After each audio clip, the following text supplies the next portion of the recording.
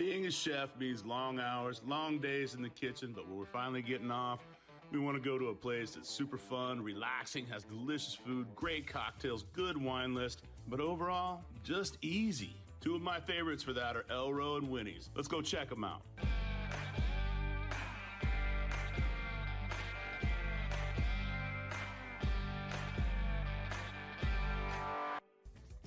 All right, so we're at the corner of Genesee and Fairview in the middle of Montrose. One of the most talented chefs I've ever met. Terrence Gallivan. The restaurant is called Elro. It's named after his daughter and his son. Pizza, crudos, cocktails with that. Let's go. Terrence Gallivan, Cecil Gardner, sitting at Elro, your new spot. Yep. Welcome. Thanks for coming. Seth, I wanted to have you here today too, because I think, I want to talk about the story of Elro. We'll get into that, but like, what got you here? And I think that the two of you, having met years ago and having worked together, is kind of how you came to Houston. Yep. And so, where did you guys meet? We were both on the opening team of Gordon Ramsay's restaurant when he came stateside to open. But like, you didn't know each other before. You just got hired. You got hired. And we just became like kind of fast friends. Him and I always talked about doing something together. So we did like this pop-up that was supposed to be this kind of just one-off thing, and it was really fun, really popular. And we just basically looked at each other and said, let's give it a go here in Houston. Between the two of us and our wives, we're gonna sit down and like, hands on the sun, gonna give it a year. If it works out, great. If it doesn't, then we'll try something else new. And if the restaurant that eventually would become Pass and Provisions, if that hadn't worked out, we were like, this was a fun try, but let's stay friends, move on. And we got it done, and had the ride of a life for 7 years over there. It was a lot of fun. Go ahead and say this out, that I believe that you two are the smartest cooks I've ever met. I would agree with that. So, after P&P, you headed out to Marfa. Yeah. And started a distillery. Yes. After P&P closed, we were, I think, both pretty burned out. I mean, Seth already had like the distillery thing kind of in the works. I was just kind of like ready to just take some time off and it's really just kind of be family, and took that time off to create pizzas for a year. Then you did a good job on that one, man. It's only so much like menu testing you can do in your home oven, but the kids enjoyed it, which is nice. So. Elro's philosophy in food is based into small plates of crudo, like cured or smoked or raw fish. Yep. Components. Everything's super fresh, and it's coming to the back door every day, and so it's that part of it's really fun. This is our snapper. This is probably our simplest dish. Just all the fish gets some sort of cure on it briefly, so we cure this just in a little bit of like a salt and sugar brine, like maybe 5 minutes, just to kind of just give it a little bit of seasoning. And then our Casteltrano olives, pickled mango puree, some fresh mango, Fresno chilies, and cilantro, and then we just dress it with like a simple lime and shoyu vinaigrette. This guy here is our tuna on toast. I mean, that looks pretty amazing. House-made sourdough bread, which we bake daily. And then we just basically make like a spicy tuna mayonnaise. So we call it andouille spice. We try to mimic that kind of ferment flavor of like an andouille sauce, like spreadable sausage, and kind of treat the tuna. It is like it's almost like you're eating an andouille of like a seafood version. This guy here is our kampachi. So we do a cold smoke on that, gets a brief cure as well, or brine I should say, and then smoke it in mesquite. We do a yuzu koshu vinaigrette, so like a spicy Japanese citrus chili paste, a little bit of lime, shoyu on there as well, olive oil, like a nice olive oil from California. Toasted pumpkin seeds. We add a little bit of squash, both in puree and in chip form, to just kind of give it a little more textures on the dish, and toasted pumpkin seeds. This is just like laying it all out and just dehydrating it. Yeah, simple. It just hopefully has a little crunch to it. Hopefully, we season a little bit of Aleppo pepper and olive oil. But again, it's delicious. Keep it simple. Maybe you want to come in and just have a bunch of light, cold things. That's easily accomplished.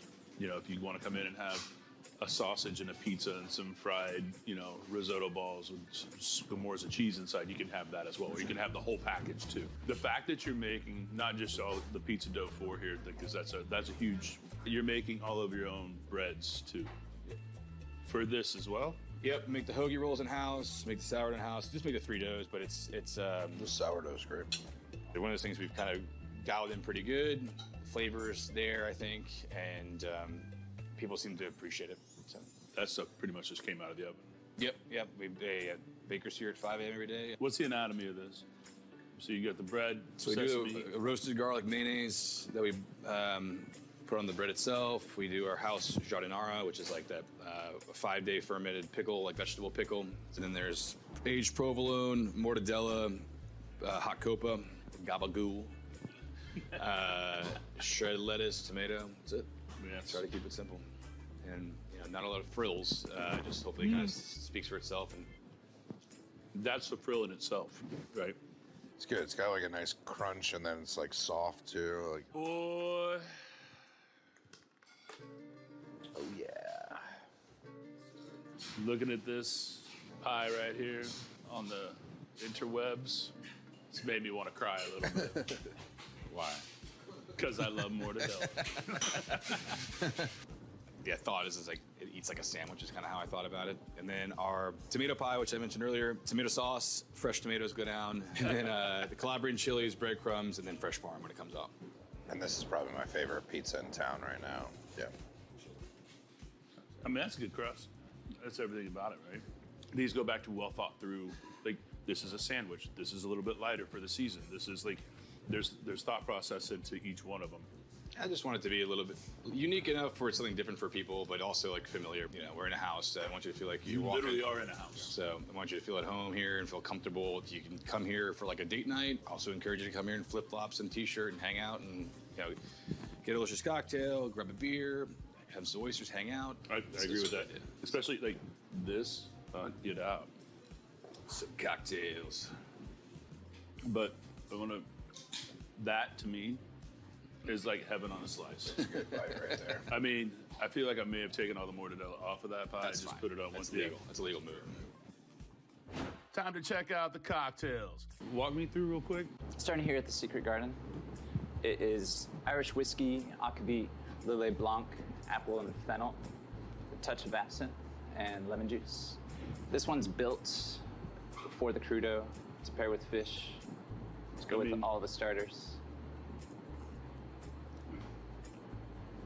Better watch out for that. Oh yeah. All right, so Marfa Spirit Sotol. I love playing with extreme flavors. Hold up. What is Sotol? Sotol is a plant and the spirit, and I like to think about it if there's a spectrum of tequila and mezcal, Sotol kind of floats in between those. Sometimes they're very smoky, sometimes they're very like clean and refreshing. Great in margaritas, palomas. The original ranch water was made with Sotol. So we're crushing Thai basil here with some peppers, lime juice. That's a pizza drink right there. That is. That's what we call a hammer. You can hammer those. What are we gonna get here? Saltimbocca sausage, chicken, prosciutto, sage, everything you would get in Saltimbocca in sausage form. Then that hoagie. I think Terrence does one of the best hoagies around. Then we're gonna go to tuna on toast. Don't forget the crudos. Lots of cold fish dishes, but the tuna on toast is a stellar one. Mortadella pizza for a pizza, pistachio, pesto, balsamic onions. That's what I'm talking about. And then at the end, a maraschino soft serve. It's got this delicious chocolate magic shell on top of it. That's Elro on a great date night or a lunch with family. Now on to Winnie's.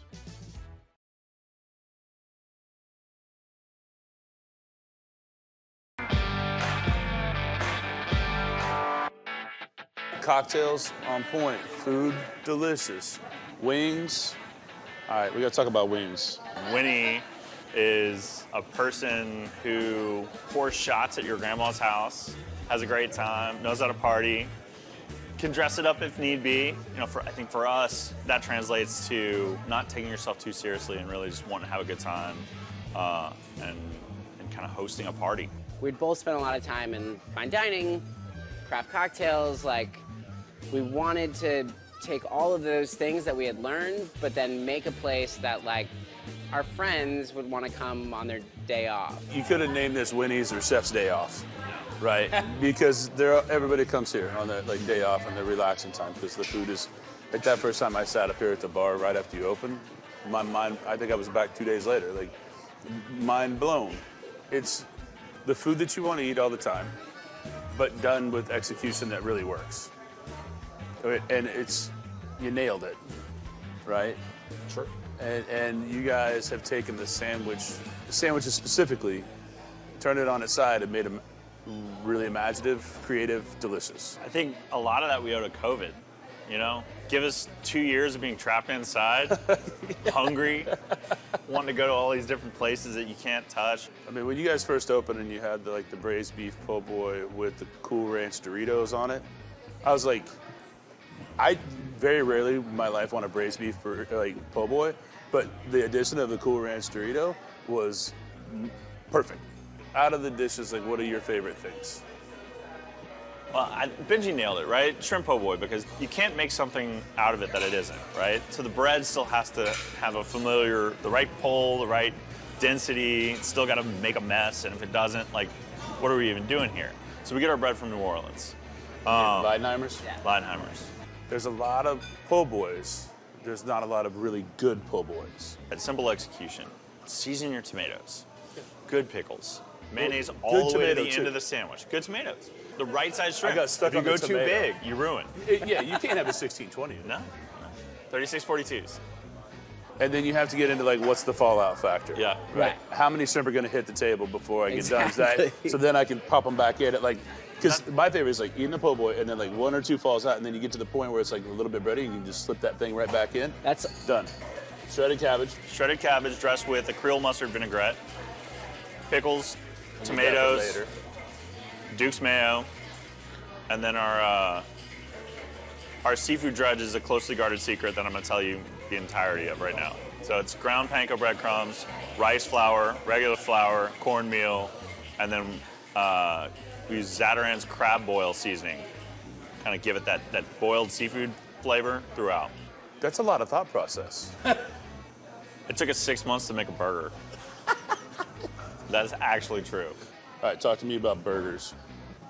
So this was the longest development, most contentious item on the menu. Everybody's favorite burger is their childhood burger, and all chefed up burgers are some variation on a burger that you remember. And we just could not agree on it. So we went through a truly nauseating amount of burger trials. Where we ended up, I was very adamant that it should have that sort of classic iceberg lettuce, tomato balance.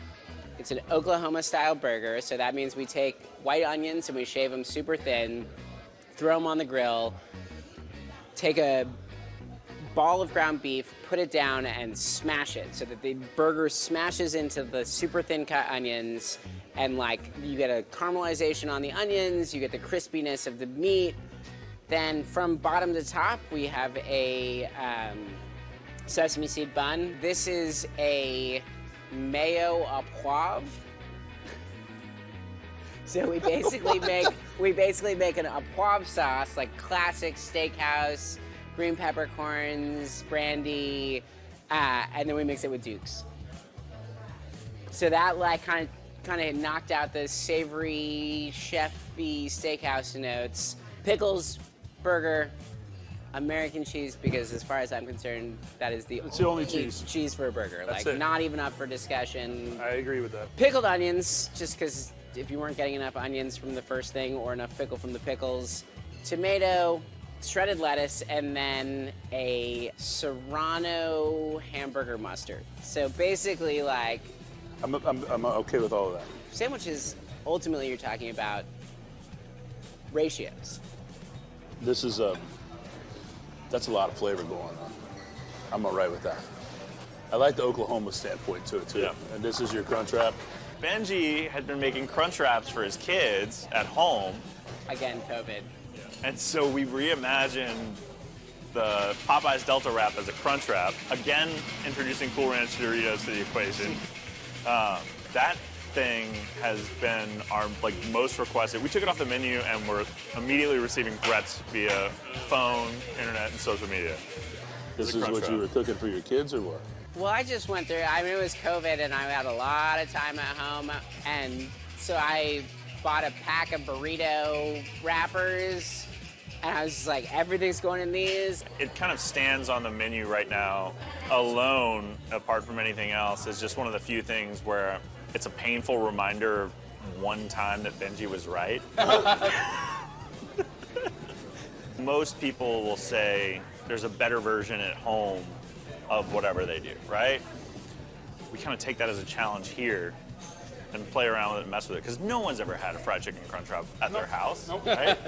And so they can't say this is like better than mom or grandma used to make, because nobody's grandma, I mean, unless their grandma was a hell of a cook, was messing around with this Or stuff. like a really serious stoner. Yeah. This way blows away all the expectations of a fried chicken sandwich to me. What's up with the wing? Why do I love it so much? It has nothing that it doesn't need to have, right? So we cure them for 24 hours with salt and sugar, equal parts. And then we basically confit them. So 250 degrees for almost 18 minutes. They're cooked through. And then we flash fry them at the very end at 400 to just crisp everything. Every texture, every surface of the outside of that wing is crackly, crunchy, It's so and delicious. good. And they hold up to the sauce as well. Wings. Wings. Boys. That looks like crispy heaven. Classic hot. Classic hot. That looks Hot. like lemon pepper wet. Lemon Lemon pepper pepper wet. wet. Which, okay, since that's the jam in your move, what is, when you say lemon pepper wet, what do you mean by that? So we make a dry lemon pepper wing. It's a pink peppercorn, thyme, lemon pepper. So it's, you know, regular lemon pepper, but jazzed up a little. And then I watched an episode of Atlanta With Donald Glover. with Donald Glover. Yeah. And during the episode, they were like, the chef cooked up something super special for you. And he goes, oh my God, did he put the lemon pepper with the wet? And I watched it and I went, has anybody done this? And then I Googled it and no one had done it yet. So, boom, secret menu. Lemon day pepper one. wet. It's All right. the, you know, So, it's worst kept secret in Houston, the but worst cut? yeah. We deliberately, as a nod to Donald Glover, did not put it on the menu. Like, it's not listed as an option. Because in the show, they make a really big deal about, like, they start saying lemon pepper wet out loud, and then everyone's like, shh, don't tell anyone about the lemon pepper wet. Oh, let's see it. Let's not let that get out. No. That's delicious. It's delicious. The citric acid in the lemon pepper just kind of hits you on the back end, but otherwise it's, you know, that the front end's buffalo. That's what wings should aspire to be. All right, Winnie's, what are the go-tos here? The chicken wings, pick a flavor, but the lemon pepper wet, not on the menu, you gotta know. So listen up, order those, I'm telling you right now. Gumbo, Graham says it's the best in the city, that's just because he makes it, but anybody that makes gumbo would argue that fact. I'm gonna say it's darn good and you should get it. Shrimp po' boy, yes, beautiful Gulf shrimp, lots of fallout factor, that's how you judge a good po' boy. Then the fried chicken crunch wrap. We've all had a crunch wrap, you know, going through the drive-thru, skip the drive-thru. All right, I'm gonna get a cocktail. Yeah. Can we do that? Yeah, you want a whole treasure chest full of them? Yeah, I like to party.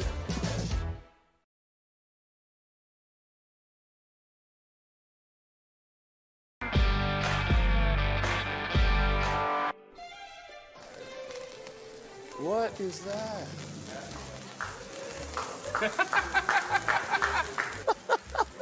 Does this happen all the time? Because that was all the time. Yeah. So, On Wednesdays, you can add a sparkler to anything for $2. get my cheeseburger with a sparkler in it. Yeah, I mean, that's just festive. I mean, this is not like a $200 bottle of Veuve either. No, Right? This is like It's $20. $20 of happiness.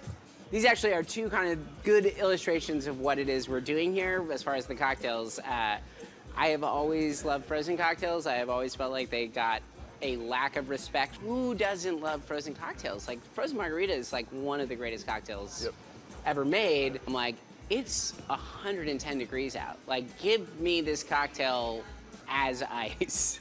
So this is our list of frozens. We always have 4 frozens. Currently, we've got a frozen tequila sunrise. We've got a frosé. We have got a peach bourbon frozen tea and a Hemingway frozen daiquiri. This is a Hemingway daiquiri, which is like a sort of like Prohibition era variant on a classic daiquiri. It's got grapefruit, it's got less sugar, and it's got maraschino liqueur. Here. That guy right there. So over here, this is our carbonated flight. So we do a lot of draft cocktails, make the cocktail, keg it, force carbonate it, and then put it on drafts. So this is Rachel's cocktail. You basically said it's a clarified tequila pina colada. It comes in a Pineapple? bigger glass if you're Yeah, interested. I'm gonna need that. So she takes pineapple juice, regular pineapple juice, adds citric acid to it so that it becomes as acidic as lemon juice. Then she adds coconut milk to that, and the acid curdles it. She strains out the curds and the fat, so what you're left with is like a perfectly clear coconut pineapple sour mix, all fresh ingredients. She adds water and tequila and a little bit of sweetener, and then she puts the whole thing in a keg, carbonates it, and puts it on draft. You know who likes that? Yeah, me. This is the Hurricane. So this is no resemblance really to that French Quarter Hurricane that you're like really kind of regretting. But no, this one's stellar. Our next one's gonna be a perfect example of the same. I mean, this is a hand grenade, which is another Bourbon Street cocktail. Which, if you get down with one of these and one of these in the French Quarter, yeah, you're done. you're done. You're done. Check me back in the hotel. Help me get there too. The original Hurricane has tiki roots. Like, there's a good cocktail in there. The original hand grenade, like, man, it's just not a great cocktail. It's not. Like, you want to do it, and it's got to be bright green. So we ended up, this is we take kiwi puree, and then we clarify it. We add Midori, which actually is like a grape, and then you've got vodka, all of it's carbonated. So The kiwi puree it sets that apart from everything you just said. I got lost right there. I mean, that's delightful. I can do this all day. All right, where else are you going to go? Josephine's Gulf Coast Kitchen. Just go stop by and say hi to Lucas, one of the best cooks I've ever met. Cultivari, you're going to see every chef in the city there. They all eat there. And then, of course, crawfish and noodles. Just fantastic food across the board. Even if it's not crawfish season, they've got all the seafood.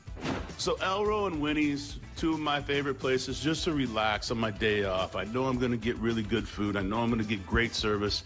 I know I'm going to get a great cocktail or a glass of wine. There's places like this all over the city. What's next?